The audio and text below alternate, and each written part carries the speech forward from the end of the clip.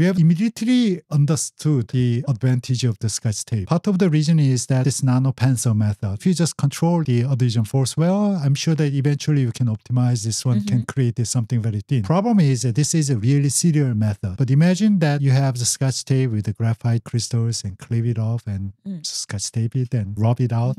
There are millions of nano pencils working in parallel. So the cleaving efficiency is extremely high. Only downside is there are a lot of junk, a lot of thick crystals. How to find the thin crystal? That's basically important part. So what is a way that you can identify the thicknesses? Because it's an optical contrast. But how do you get the optical contrast? The key there is you have to tune your oxide in the right way to keep up with this our sensitivity of the eyes to get the really identified contrast. And this is a simple calculation, right? What is the dielectric constant? The thickness is, if you just kind of do the number right, 290 nanometer of the oxide, you get good enough the optical contrast. You can identify the single layers.